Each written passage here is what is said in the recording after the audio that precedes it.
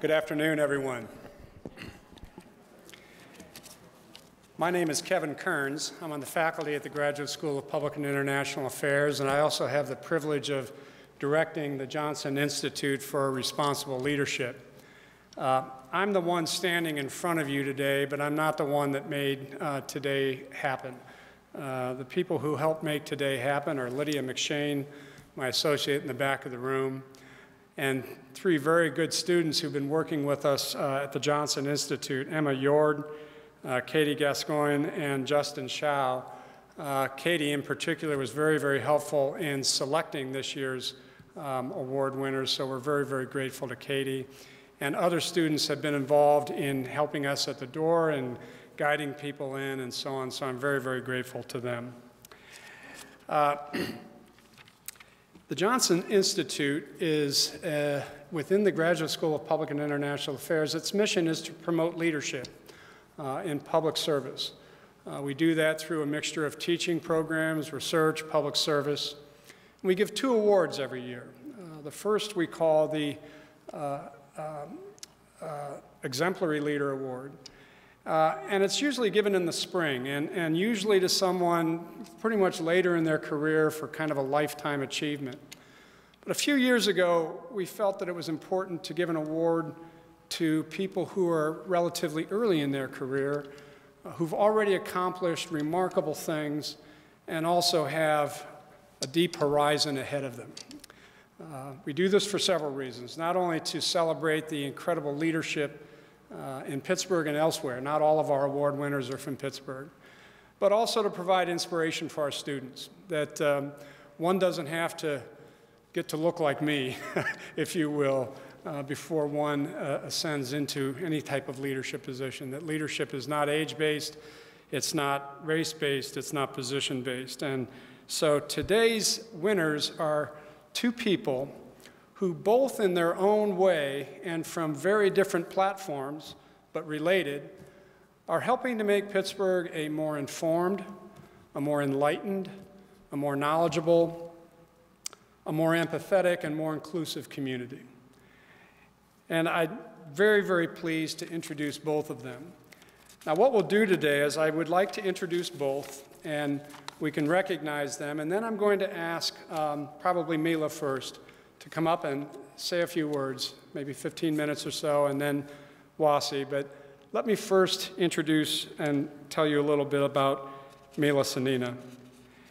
Mila is the executive director of PublicSource, which is a leading investigative news organization providing in-depth journalism on local and regional issues. Mila's journalistic career spans a number of different organizations and different roles. She was with the PBS NewsHour, she was with CNN International, and with the Pittsburgh Post-Gazette. Her work at the PBS NewsHour coincided with the Arab Spring, and therefore she was deeply involved in gathering information from Tunisia, Libya, Egypt, and other countries. At CNN International, Mila was an assignment editor at the international desk, and her job was working with 26 international bureaus, gathering stories, coordinating the supply of content from all over the world for CNN. After arriving in Pittsburgh, Mila became the deputy managing editor, of the Pittsburgh Post-Gazette, where she led innovation in storytelling and writing, and worked on integrating print and online operations. Now, I would think most of you in the room are familiar with PublicSource. In my view, it is one of the organizations that is crucial in providing informed and evidence-based journalism on topics of interest to our region.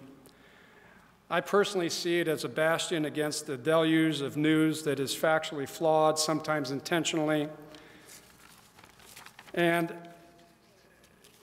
helps us really engage in evidence-based dialogue as opposed to ideologically based dialogue or position-based dialogue. Just for example, this morning I was looking at Mila's website, and right now they're working on projects involving the Pittsburgh Police Bureau and its vendor relationships, There's a very enlightened discussion on Pittsburgh's opioid crisis as seen through the eyes of recovering addicts.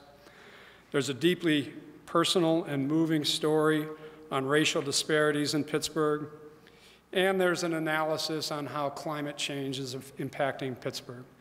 I mean, these are phenomenal, insightful, evidence-based, investigative journalism stories that are really collectively increasing the sort of civic IQ of our community. And I just couldn't be more pleased with it. Mila was born in the Soviet Union. She grew up in Kazakhstan. But as I read from one story, Pittsburgh owns her heart. She said, "It's a perfect place for journalists. The city is full of characters and surprises. And most importantly, it appreciates a good story."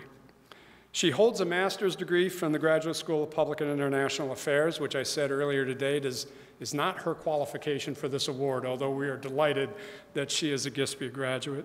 She completed her bachelor's degree in political science and international relations at the American University of Bulgaria, and she was named to Pittsburgh Magazine's 40 Under 40 in 2017. So let's recognize Mila first. Mila? So pleased you're here. So pleased you're here. Such a contributor. As is our second winner. Wasi Mohammed is a lifelong Pennsylvania resident. He was born in Harrisburg, raised in nearby Enola, and moved to Pittsburgh in 2011 to attend the University of Pittsburgh, where he received not one, not two, but 3 bachelor's degrees, one in philosophy, one in the history and philosophy of science, and one in neuroscience. Quite a collection of academic rigor and achievement. But he didn't just study here. During his time at Pitt, he helped develop the Office of PittServe, which is part of the Division of Student Affairs, focusing on building Pitt's lasting impact with our local community. Also, while in school, he directed the food pantry of the Islamic Center of Pittsburgh for 2 years. And then subsequently, at the ripe age of 22, he was named executive director of the Islamic Center of Pittsburgh. But it's not only from that platform that Wasi is having an impact on our community. He's been recognized as a leader by a number of people who've engaged him in their dialogue. For example, in 2016, he was appointed by Mayor Bill Peduto to the Commission on Human Relations and Welcoming Pittsburgh Commission, which is Mayor Peduto's initiative to make Pittsburgh a more welcoming place. He now serves as chair of Welcoming Pittsburgh. He was appointed by Governor Tom Wolf to serve on the Commission on Asian, Pacific, and American Affairs, and was also named the regional coordinator of an organization called Engage, which is an organization that aims to engage the local Muslim community in civic life through voter registration, leadership training, workshops, and community engagement. Now, when Wasi assumed leadership at the Islamic Center, it was a time of a spike in hate crimes and anti-Muslim sentiment. And that spike has unfortunately turned into a barrage over the past 2 years. But Wasi has said with tremendous optimism, yes, we received plenty of negative messages and threats, but we've also received an overwhelming amount of positive support. Wasi has helped to create a How to Be a Muslim Ally training program. They host community potluck dinners to unite Muslims and non-Muslims, and he's a frequent participant in public forums of all types to build understanding and trust among diverse communities. Wasi was also recognized by Pittsburgh Magazine as a 40 Under 40 and as a Who's Next in Pittsburgh Politics by The Incline. He's the youngest member of both of those lists. So let's honor Wasi Mohammed. Wasi.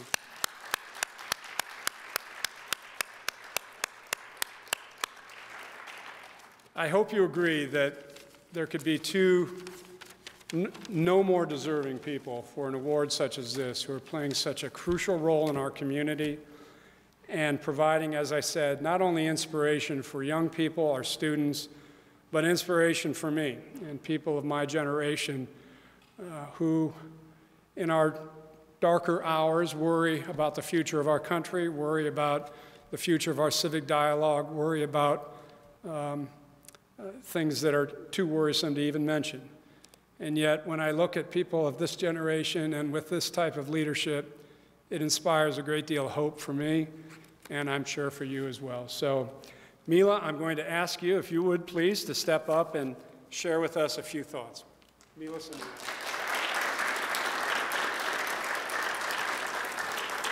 Hello, everyone. Thank you very much, Dr. Kearns, for this honor and for this kind introduction.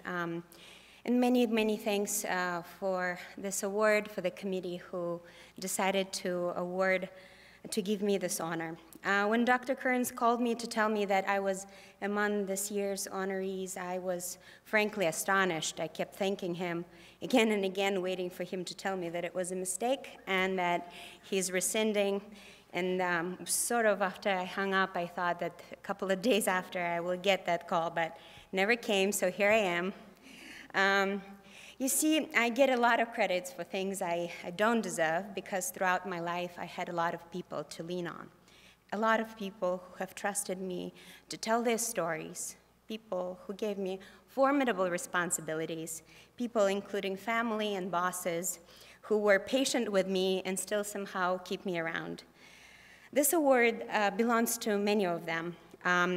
This award also belongs to Pittsburgh and its caring residents who stay informed, who give up sometimes, but always fight cynicism and refuse to be immersed in insignificant trivialities, who care about journalism and work day in and day out to keep democracy alive locally by staying informed and advocating for a better Pittsburgh. The biggest honor for me is to be able to do the work that I love in the city that has become my home. I'm also honored to be sharing it with my friend Wasi Mohammed, who's a true Mr. Community and seems to have several full-time jobs, including the one where he's regularly, deservedly so, getting recognized for his extraordinary work in the region. I'm never sure what to say when I'm supposed to give remarks to rooms like this, where there's so much brain power, passion, experience, and wisdom. So I'm going to share some of the brief snippets from my experience and talk about freedom broadly and zero in on one specific kind of freedom that I'm so passionate about, freedom of the press. When I came to GISPIA, I remember how one of the first people I met was Dr. Donald Goldstein, known as Goldie around campus. He was a ball of energy, passionate, inspiring, never boring. He taught history and he loved his job. You could just tell. Often when I would see him, I often thought of this quote, how one must still have chaos in oneself to be able to give birth to a dancing star. And Goldie was that. I suppose in a strange way, Goldie was the one who inspired a dancing star in me. I remember interviewing him for an article, and I asked him what advice he would give to students like me. He thought about it and then said, "You know what people should do? They should get out more. My advice would be, go out into the world with a pencil that works." Perhaps I took his advice too literally. After graduation, I did leave, to a certain extent, the world of policy analysis and global political economy behind, and went into the world of journalism. Many professors, some of whom are here at GISPIA, helped me to reignite that passion, and the passion that I gave up in my native Central Asia. I can't thank enough Dr. Bill Dunn and Dr. Muge Finkel, who played a special role in my, I guess, growth and just fostering my passion. Truth gets silenced in the part of the world, in a lot of parts of the world today. Journalists lose their lives, get imprisoned and tortured. They get labeled as the enemies of the state. They get penalized for thinking for themselves, for quoting people who in the eyes of the tyrants do not deserve to be heard. for covering issues that, in the eyes of the dictators, need to stay under the radar. Every week we hear those stories. Many lives do not get a wide coverage. The death of journalist Jamal Khashoggi received recently. But he's a prominent example for someone who believed that the Arab people needed a platform to speak their minds. And he himself said, "I want to speak my mind. It shouldn't be a crime in this world to speak your mind." And he lost his life for it. I'm not going to draw analogies of what is going on in America and what is going on in Turkey, in Russia, in Bulgaria, Saudi Arabia, Central Asia, and a list of many other countries where journalists are dismissed as opposition, fake news, having agenda, or being a part of, some kind of advocacy group. But there are dangerous parallels. Truth doesn't get silenced here in America. It gets drowned in noise, in tweets, in irrelevant trivialities. You can see it on the national and local levels. The grind of breaking news, the stream that doesn't necessarily make us smarter or focused on big questions facing our nation or our region. To learn how to live well in a world where everything moves at breakneck speed, we believe at PublicSource that we need to slow down and wise up.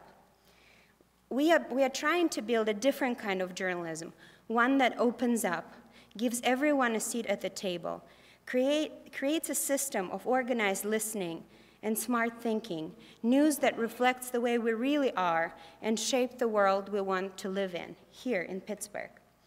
We often hear people's complaints about how local news is a waste of time, how much you can listen about weather, traffic, and Steelers.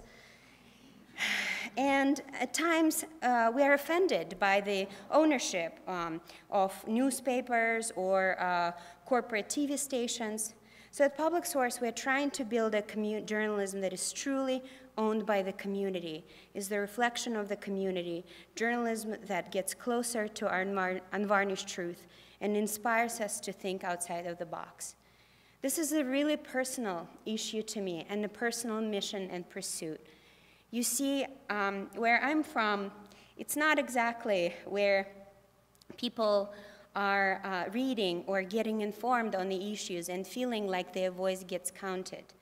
So it warms my heart when people take articles from PublicSource and take them to public meetings to question about everything, to question officials about quality of air, about fence line monitoring, to race inequality, the young people who write for us and then make waves in their colleges, the people who ask about economic development and is our pursuit of corporate giants like Amazon is the right one for the community.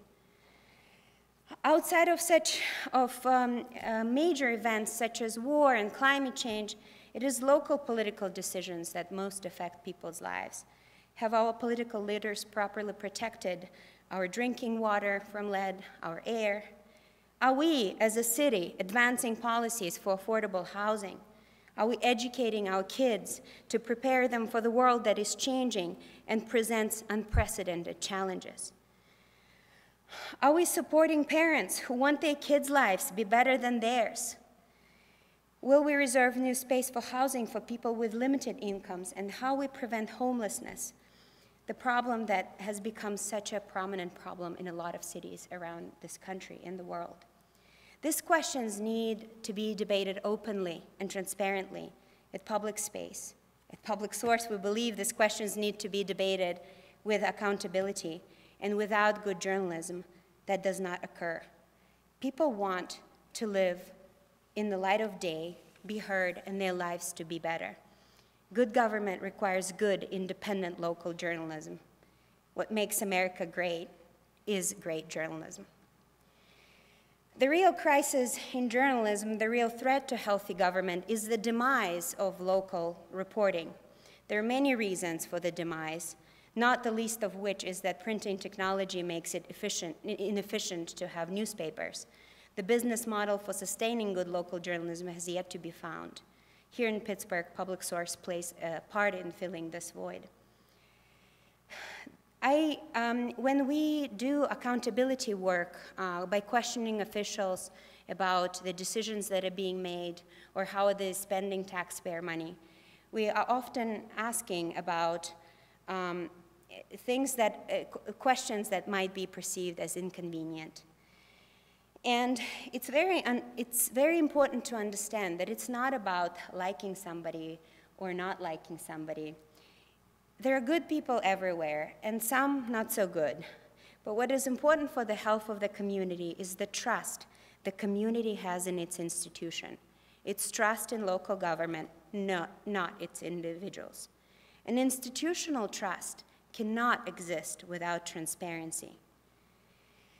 I also want to say that the other part that I have seen happen in a lot of parts of the world, including my native home, Kazakhstan, is that powerlessness that overtakes the society is a dangerous disease. When we become cynics and believe that it becomes somebody else's responsibility, that I cannot do anything, that my voice doesn't matter, that the problem is too big to tackle, we lose power again and again, and people who want us to feel powerless win. So I guess I'm going to leave you with two quotes. One comes from Václav Havel, who talked a lot about the power of the powerless. And he said that vision is not enough. It must be combined with venture. It is not enough to stare up the steps. We must step up the steps. And I do think that, you can be frustrated, and you can, especially in these times when the circumstances and the problems that are ahead of us are so big and unsurmountable. But we cannot leave behind the faith that how we choose to spend our time, how we stay informed and involved in our community really, really matters. And we cannot give in to the powers of cynicism and uninvolvement. Because the truth is that the world is really beautiful, and our city of Pittsburgh is fantastic. And if we are not sometimes baffled and amazed and undone by the world around us, rendered speechless and stunned, perhaps we are not paying close enough attention. Thank you.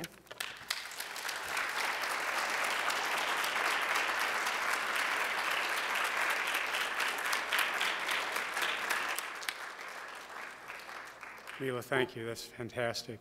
I'll ask Wasi to come up, and then after Wasi speaks, we'd like to have kind of a dialogue with you. So then I'll ask Mila and Wasi to have a seat, and we'll take questions and engage in some conversations. So Wasi, thank you.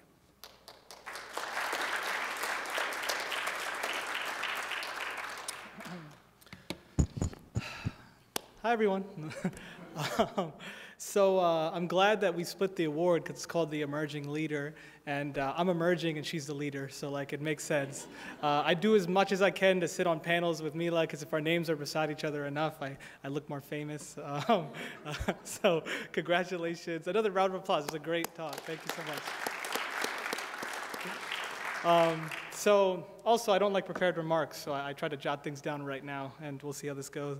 The one thing I like to open with awards things are, difficult to accept. I mean, there's something in Islam that it's good to recite before. Allahumma ja'alni khayrun mimma yadhuna waghfir li ma la ya'lamun wa la tawakkadina bima yaqulun. So, Allah, make me better than what they think of me, and forgive me for what they do not know about me, and do not take me to account for what they say about me. So if you say nice things, I'm not accountable anymore. I don't buy it. So I was trying to think about what to talk about. It's kind of difficult, to kind of figure out what specifically I should say. All the different hats. The Islamic Center of Pittsburgh is where I do most of the work that I do, and it's a great community. So I wanted to start with the concept of responsible leadership, a little bit. I was reading the sign, that's what I came up with. Johnson Center for Responsible Leadership. So especially thankful to the Islamic Center and the board, Assalamu alaikum, Sister Elaine, and my parents and other groups have allowed me to fail enough, so that I know what is not responsible leadership, and that's helped me to get there. So one of the first things that I can think of is when I started at Pitt, right, my weird combination of majors was about this, trying to better understand human behavior, right, like neuroscience, philosophy, people, like the science of how people think, the philosophy behind, like thought and all of this stuff, and the philosophy of science and the cultural aspects of science and how we came to decisions. Took a bunch of religious studies courses and pursued that more in our interfaith relations, and that was really fascinating to me. Why do people make decisions? That was kind of hard for me to figure out. And I volunteered a lot, and I saw all these injustices and inequalities, and it's also related to people making decisions, because we have things in this country. We are doing well. There's a lot of wealth, but there's so much inequality that people are still suffering. So why that was the case was really what I really wanted to focus on. Pitt Serves came from that, passion of trying to figure out what can the university do to address this, because we're literally in a tower, that's ironic, and there's so much need in Pittsburgh, and we have to do our part. So I figured that's how I was going to start it. So here, we're getting to my first irresponsible leadership take. So what I had done there is I spent a lot of time meeting with professors and leaders in the community. I'd volunteered a bunch, but in planning Pitt Serves, originally, it was conversations about the structure, conversations about governance, conversations about where do we get the money from. That was the focus, right? So the problem is that there's this thought of learning without thought, what is that quote? I got it written down, don't worry. Learning without thought is labor lost, but thought without learning is perilous. So the concept of just sitting there in a group and in that tower, ironically enough, coming up with the ways that we can best assist the community was absolutely the wrong way. We started implementing these pilot projects. Then we was we need to test stuff, we need to meet community members, we need to start being active. So that's actually how I started with the food pantry at the Islamic Center of Pittsburgh, and that's what led to me working there eventually. So those interactions at the food pantry, I got to much better understand what the university needed to do, and it was really not exactly what we had been talking about. But the problem is that that was never part of our dialogue, and that happens often, and although the people we were talking to, everybody who was involved in the conversations, most of them knew much more than I did about any of these things, and I was still basically learning, the basics of community, involvement. I studied neuroscience. We don't cover that in year 1 or 2 or 3 or 4, so that was really important. But what I realized is that just because we could articulate better what challenges people were facing, what the issues were in the city because of, the books that we've read, it does not mean that we should not talk to the people actually impacted at all. And more so, even if those people that we talk to say things, there's a thought that the cry of the poor is not always just, but you will never understand justice unless you hear it, right? If you do not have that conversation, if you do not dig there, you can never really get to the root of issues, you can never get to the root of problems, and you may mistake them for something else. So what I realized is that the conversations was lacking, right? And I think that kind of leads me to several other issues and mistakes I've made, but mainly I think the biggest thing that's at the root of a lot of these is not enough conversations before taking action. That's a major problem. American problem in the sense that we are as partisan as we've ever been. Right? We've never been as divided based on statistics and studies and whatever, and never has, I think it's 40% of people have a negative, they think somebody who belongs to the opposite political party is a bad person because of their, involvement in that political party. They think that, people who have the other views are actually dangerous to this country. They believe that people immigrants or Muslims or people like that are very harmful to the fabric of what America is meant to be. And alternatively, one group thinks that we demand entry no matter what the circumstance or situation because we deserve it, and that's just the right thing to do without any dialogue on either side. It's just yelling.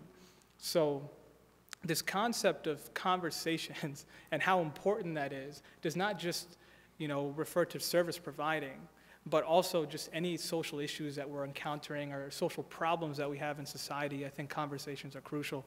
And I think that a lot of us, and me included, which I didn't realize until I started this job. And at the Islamic Center, we're very diverse. You know, we have over 50 nationalities, people from everywhere, been here for different levels of generations, lots of cultures, languages, et cetera.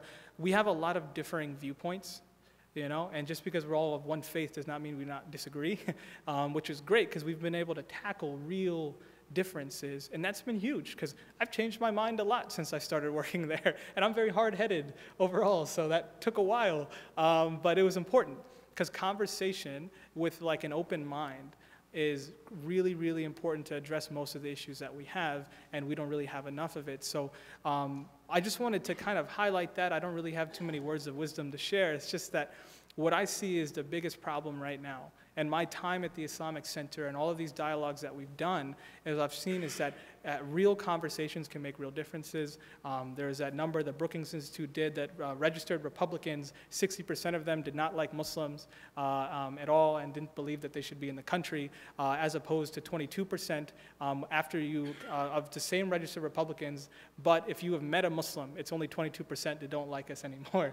So simple things like having meetings, talking to people, engaging in dialogue, and not just accusing them or yelling about them in our echo chambers of, you know, like social media and whatever else that we do, but actually trying to get out of our comfort zones, go meet them, go have these interactions, don't judge them, and assume the best in people, because I feel like if you just take these statistics at face value, this is a very disturbing time in American history. It's really, really difficult to see any hope. You know, you look at the city and you don't see the city anymore, you just see its dark corners, you just see the negativity.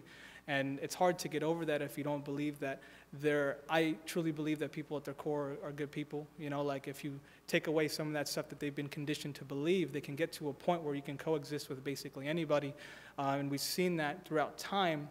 You know, unfortunately, it's just time that causes this to happen, but if we force these conversations, if we try to go out of our spaces and we try to be respectful, and we make sure that the only two things that I want to make sure to like point out when we leave is that reflect upon what you can change, or you change. If you're not going into a conversation with the thought that my mind could be changed, then how can you expect somebody else to?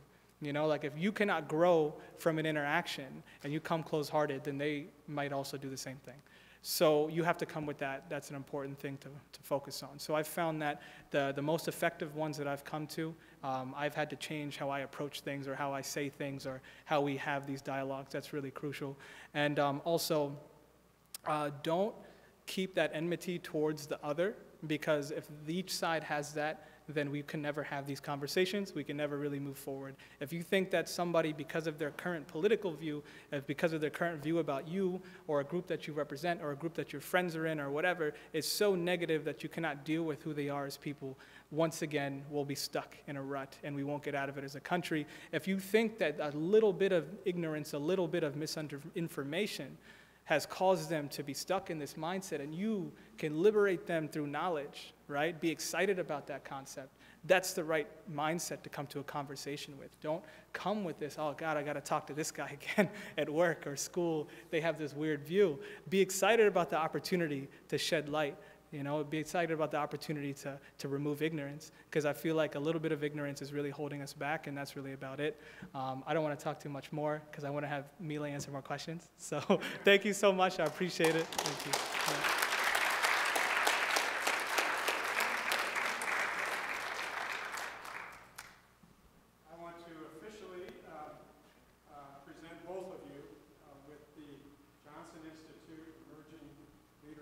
Wasi, for you, Mila, for you, and I think that based on the comments we've just heard from both of them, I think we made a pretty good choice. Don't you? Pretty good choice, right? Okay, we'll take questions and dialogue, and not just questions, but commentary, ideas that you have, responses to any of the things that have been said here today. I think we've got one right. Hello. Hello. Thanks for coming. Congratulations again. Thank you.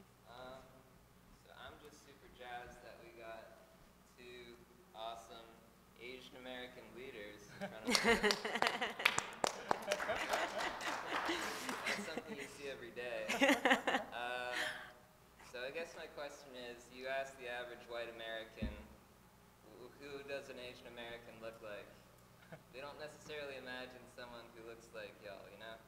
They imagine someone who looks like me, who is of East Asian descent. So I guess my question is, what does being Asian American mean to you? And also, Wasi, what's your favorite menu item at Salem's Market?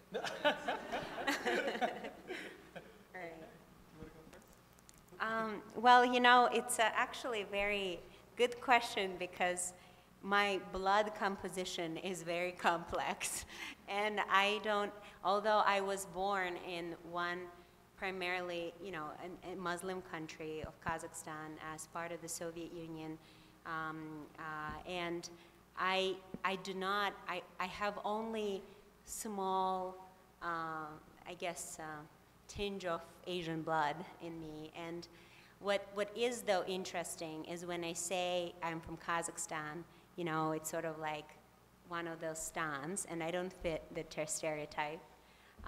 So I guess I can speak about more about, you know, what it means for me to be an immigrant from Central Asia in America. I think when I initially was very excited about pursuing immigration dream, I guess, to this country, is I honestly, I love it for what it stands. And I love the people that inhabit this land, because there is a lot of respect, or at least it's been, you know, the political times have really changed us in the past 2 years. But there is respect for reason, and I think for, you know, knowing people but there is also a lot of animosity. And being an immigrant, I think, you know, you hear things, you know, like when I had different jobs that, you know, well, she's an immigrant. You feel it when for example, at PBS, there wouldn't be any, you know, they didn't want to establish a precedent with me giving me a work visa because I'm an immigrant.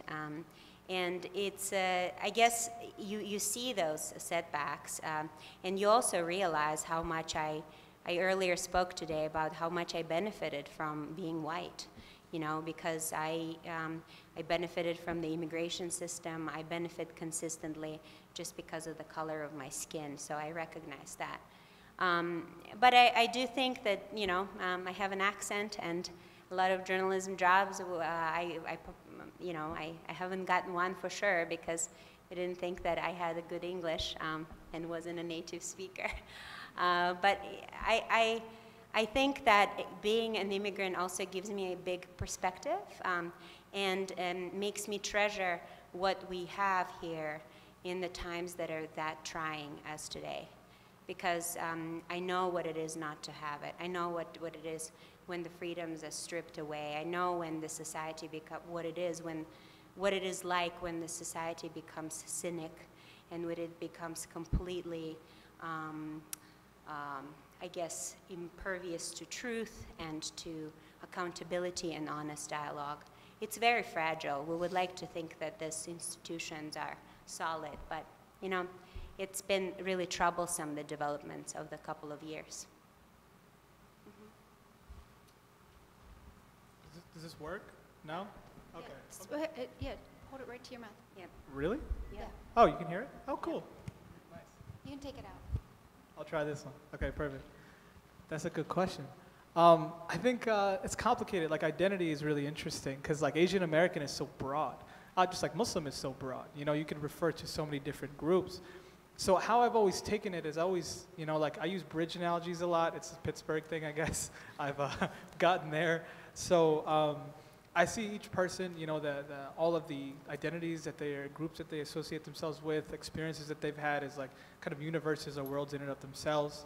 And our goal is to kind of bridge the gap between those and reach an understanding and relationships and build those. So if that's possible, what that what these groups do, they bring your worlds a little bit closer together. So now, as Asian Americans, I now feel like working with AAPI groups and in coalitions, I feel a responsibility to understand things that happened in our history, like Japanese internment and Chinese exclusion, and what happened to Chinatown in Pittsburgh, and what that means, as well as my own South Asian history, as well as my Muslim history. And all of that allows me to better empathize, better create coalitions, better work together with other individuals. I think that's crucial.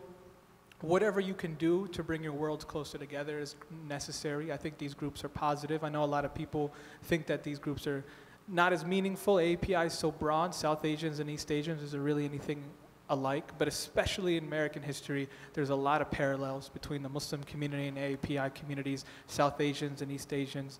There's things that we can understand. There's a lot of things we can work together on. There's ways that we can grow as communities together. And I'm really proud to be amongst that large umbrella.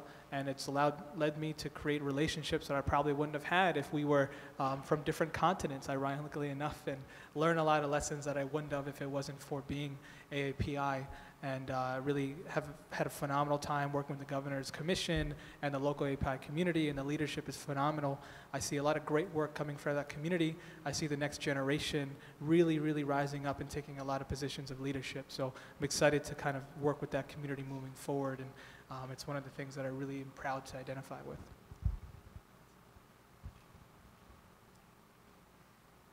Questions? Speak right. Hi, Wasi and Mila. Thanks for speaking with us. I had a question for both of you. You both work in spheres that can be very challenging mentally for a person. So I was wondering, what is the most rewarding or the most challenging thing that you've encountered in your line of work? You want to tackle this? Shoot. Let's see. I mean, challenging is a little bit easier, like aside from the work things, we're a community center as well as the Islamic Center of Pittsburgh. We're primarily a place of worship, and we're a spiritual center, but we also do the community events, weddings, and functions, and somebody has a newborn child and all these kinds of things. But I mean, the hardest thing is always funerals. I think I hadn't been to that many until I started at the center. Like, I'd been to funerals and close family members, and it's upsetting and it's difficult to deal with, but when you run a community center, you make all these new friends, right? So thousands of Muslims in the area from everywhere, and it's really, really exciting and great. But then it's, the chances, which I never really thought of you knowing somebody that you see like almost every other day or every Friday or whatever, and then having them pass away. And then we have a very personal process, which I really, really appreciate in Islam, about how we do our burial practices. We do everything ourselves.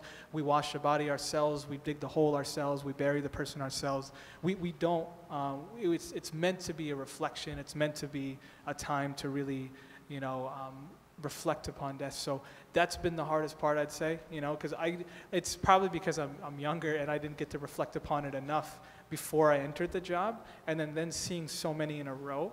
And also, so many we had a lot of young people in the last, it's been 11 people under the age of 26 in the last 3.5 years. And that is not what I expected. I don't hear about them that much in the media. I don't know when, maybe they don't publish that stuff because it happens, but I just didn't realize how often that happens and how tragic that is, or when somebody who's like the sole provider passes, and then what happens? You mourn, you go to a funeral and you come back, but then, yeah, so I think dealing with deaths and the follow-up to that has been absolutely the hardest part. Successes, I'd say, my favorite things by far are going to rural communities and having open dialogues.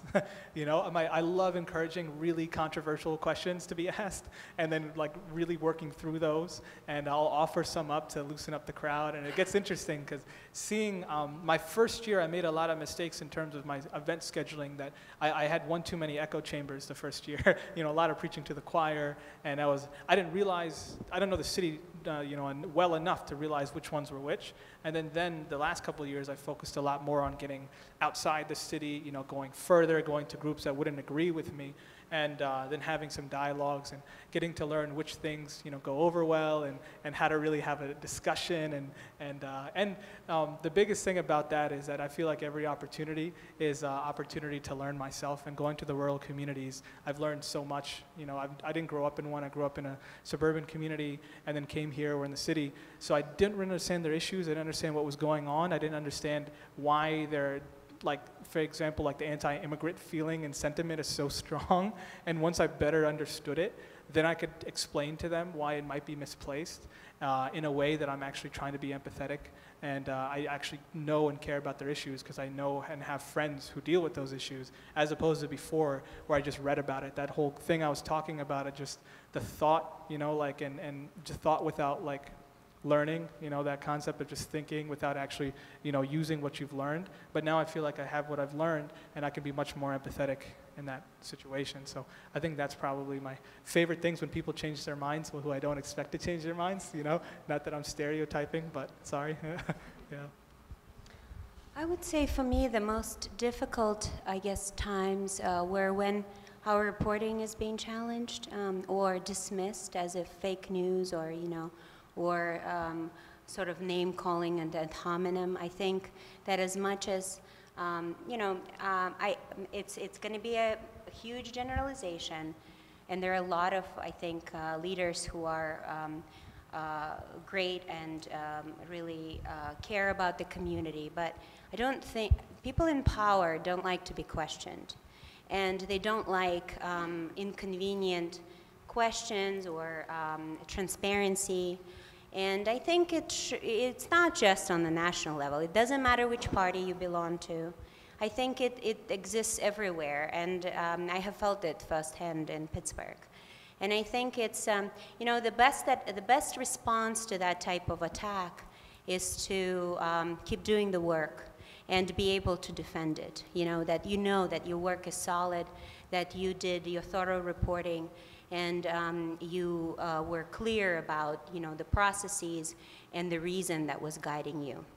And also,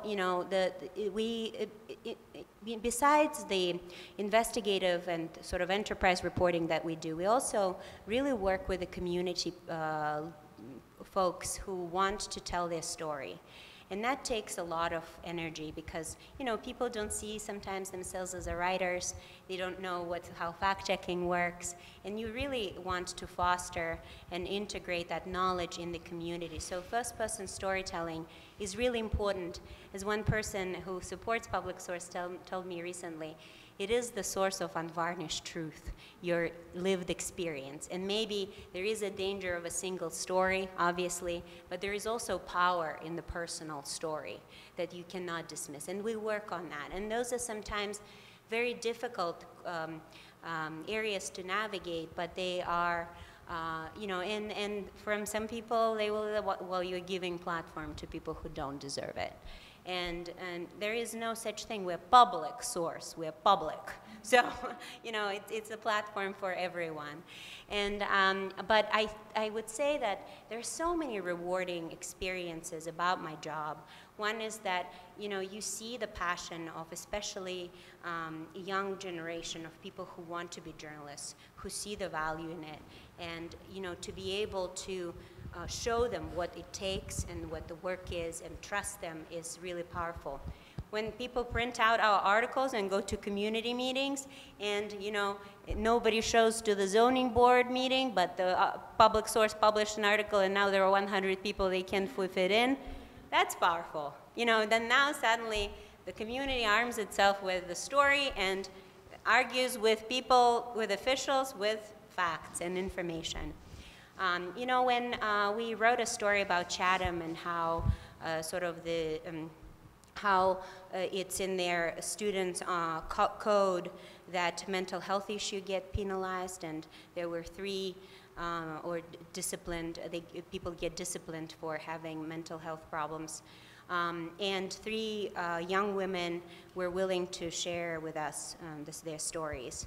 And they changed that policy as a result of our reporting.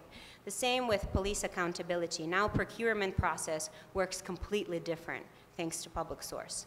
You know, there are also questions and, you know, people pass around, you know, I have this wild story where it's an embarrassing story for the city, but we were covering a story about how the city of Pittsburgh, how protected it is against a cyber attack. And, you know, we work a lot with public records, so we file the most record requests, for which we also were reprimanded, than any other newsroom in the state of Pennsylvania, and we're 10 people.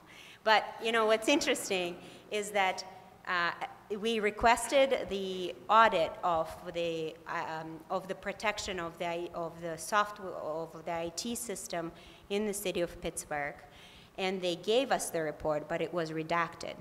My reporter took the report, copy-pasted it into the Word doc, and could read everything in there, because they don't know how to redact a document, a PDF document.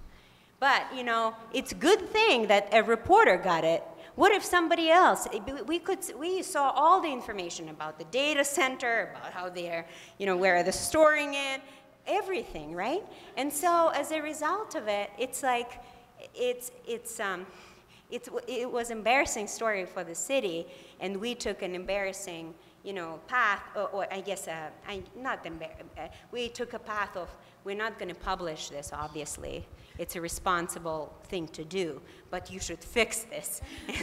And you know, sometimes by showing the flaw and pointing out the problem, I guess then the issue can be fixed. So those are rewarding experiences, but I would say that, you know, even when young people write for us and share their stories, and then as a result of them say that, you know, because of your story, like somebody reached out, I made a connection, I now have a job, or, you know, like things like that that are small, they're not scale story, they're not policy change stories, but they're really rewarding and powerful.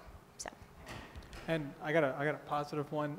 So anybody hear the impact story? So there's like in North Allegheny, there was a security company that was using anti-Muslim rhetoric and kind of scapegoating our community to sell their product of safety, you know, like We're Dangerous. It actually listed the Islamic Center of Pittsburgh as a local terrorist organization, you know, like on a hate map that they were like shared from a hate group that exists nationally. And when this came to light, you know, we went to the school board meeting. PublicSource did a lot of great work on it, really, you know, pushed that narrative so the public got to hear about it. There was a packed meeting, and the school board actually cut the contract. And then a lot of other people got to hear about who this company really is. And that's important because for a minority community that's often targeted, to see that the media and other people and allies will help us to make sure that there are repercussions to putting us in that position and using us, that's crucial, you know, because now companies are less likely to do it. Like, yeah, that might have worked as your marketing ploy before, but now we're going to make sure you get every contract you have cut. If you do this, that's huge, right? And then we're really thankful that Mila and the whole team did it, so.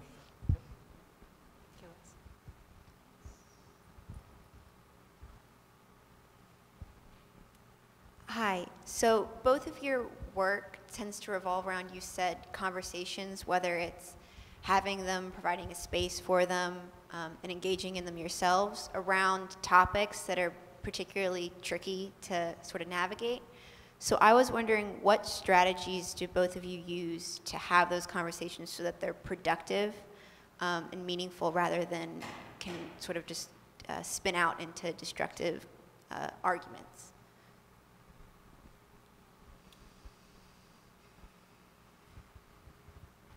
Okay, I can start that. I mean, I guess like internal checklist stuff, like things I make sure that I do that I feel like will avoid it escalating is that, are you listening? You know, kind of checks, like, are you waiting to talk?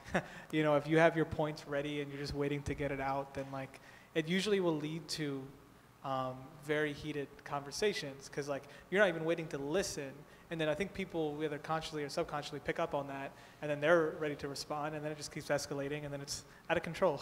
And if you actually listen and then say question and ask about what their point of view is, and ask more of these like how, what, why questions instead of just kind of these imposing things, you know, like this is like telling people how they feel, you know, try to listen to how they feel and figure out like where their views really come from.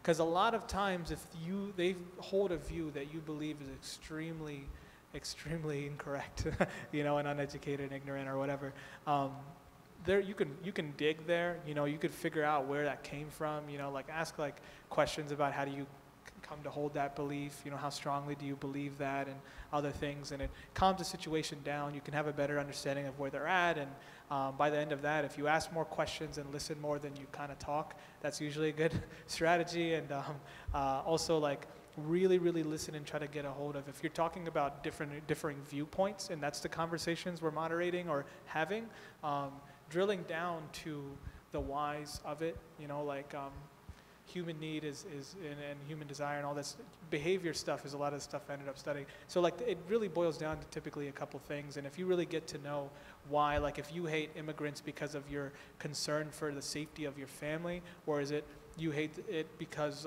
you believe that you're going to lose your job, you know, like if you know which one it is, you can better tailor the rest of your conversation.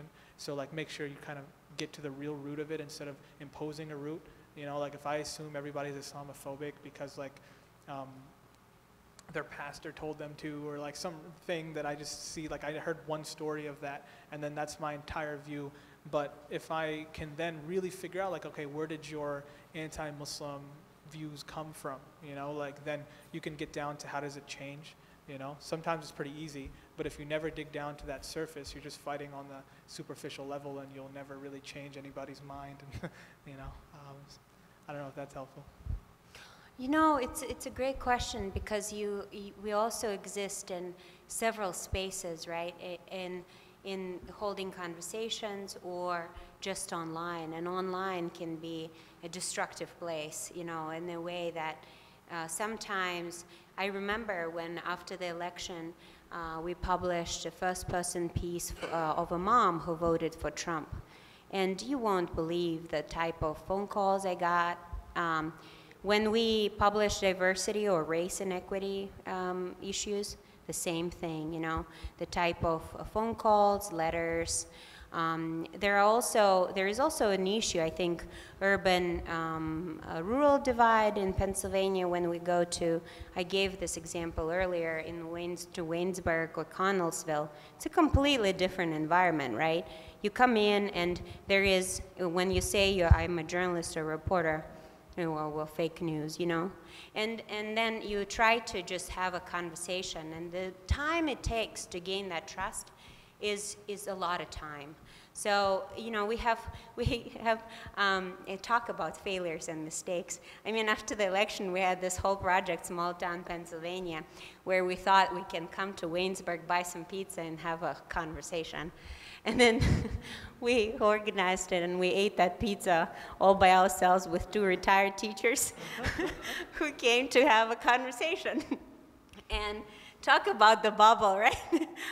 But we did, and the project didn't end up panning out, because what we did this summer is that a colleague of mine, Hallie Stockton, partnered with the news organization 100 Days in Appalachia, and we went to Little League games. You know, we brought ice cream, we had a bowl of questions, and people just ate ice cream, they pull a question, a reporter would pull a question. So it was like, almost like getting to know each other rather than I'm interrogating you, because it takes time to build trust. And I think that especially in the communities where it's easy to live in the, oh, fake news, you hear this all the time, you just have to follow our president, you know? And then when you meet a reporter, you actually, okay, well, you start having a conversation. And if you truly see this as, you know, an invested sort of person-to-person connection, that gets different, but it does take time. And I think that if there is a project of sort of cultural exchange, I would really want to see both urban kids from Ellis or, you know, or Alderdice, go to Connellsville and, you know, spend a day or a week with Connellsville kids, and do the same for Connellsville kids. Bring them here to the city and allow them to spend a week here, you know, because we don't have a sense of how politically, what is political awareness of the next generation, of kids that are growing up, of kids who are seniors or middle schoolers. We don't do political polling of them because they're not yet voters, but they will be in 4 years. So, you know, or even sooner. What I'm just saying is that I think it's hard, it takes a lot of time, it does take a lot of discomfort because we like to imagine that we know everything and, you know, we're educated. But the thing is that it does take a lot of courage, and I think just recognizing that you don't live that life and you don't know what it's like, and you're speaking from the position of your privilege. Yeah, and sorry, go ahead. You want to add something? I was just going to wrap up. Oh yeah, I was going to say, like, what I mentioned, the whole thing of, like, be ready to challenge your own viewpoints. I feel like I didn't realize personally, and having my friends went our entire lives, like, believing things that we never really challenged because everybody within our circle just buys it anyway. So if you've never challenged your own views and you're not prepared for that to happen, then can't really have a conversation. And you can do it yourself, you know, like, it's a good starter before you really get into a dialogue to be educated. Like, think about something you believe. Do you really want immigrants here? You know, isn't that going to cost us money? Isn't that going to, like, take money away from people in need in this country? We can't take care of them. Why don't we bring more people? Answer those questions yourselves and then bring it to a conversation. It's out there. You can read anything online before you get in to prepare yourself. So that's it. Thanks, Wasi. Thank you very much, both of you, very much. I want to invite you to stay. We've got food and refreshment. And I also want to invite you to visit the tables of two of our partners who have worked with us over the years, two organizations that are really promoting young leadership in Pittsburgh, attracting and retaining young talent in Pittsburgh, Pulse and Pump. So please stop by their table. And if you'll indulge me just one more minute, I want to just say a word or two about our two guests today. We study leadership in the Johnson Institute. We have a research agenda as well as a service agenda and teaching agenda. And we've been particularly curious about the characteristics, the qualities, the skill sets that define leadership. And we've done a great deal of work on that, as a matter of fact. And I just want to share with you some reflections on today, because I've had the privilege, the honor of spending the entire day with Wasi and Mila. It began today at lunch with a group of students, and the conversation was just electric. It was astonishing. We then went to a meeting of a group of students who are self-organized here in Gispia, who on a weekly basis are taking on big issues of diversity and inclusion, and that was an equally interesting and revealing discussion. And what I've seen in both of these young people is the following qualities of leadership. Stewardship is the first one I think of. They're both committed to leaving this world and their space stronger and better than when they inherited it. They're committed to leaving the assets to which they've been entrusted stronger and better than when they inherited it. And I think that overall is probably really defines leadership in many ways. But I also was struck, especially over lunch, at the courage both of them have had to step into a space, whether it is freedom of the press or promoting dialogue in an environment, especially Wasi's notion of going to rural communities, courage. And both of them shared stories that I won't get into of other incidents that have occurred to them in their journey of leadership, and they were astonishing. A third quality of courage, or excuse me, curiosity, and I cannot tell you how impressed I am by the curiosity of these two people to get at whether it's the root of a story or whether it is the root of someone's attitudes or beliefs about Muslims. The curiosity and the patience it takes to get there. They're both really dedicated to truth and fact-based dialogue, And I don't think it's any secret after today that they really do both possess remarkable communication skills. They choose their words carefully. They think through what they want to say before they say it. They're thoughtful. They're engaged. And they're both really engaged also in the commitment to accountability. And those are some of the traits I've seen in both of them over the last 7 hours or so with them. And I want to thank you for teaching me more about those qualities and for sharing them with our group today. So once again, help me welcome them.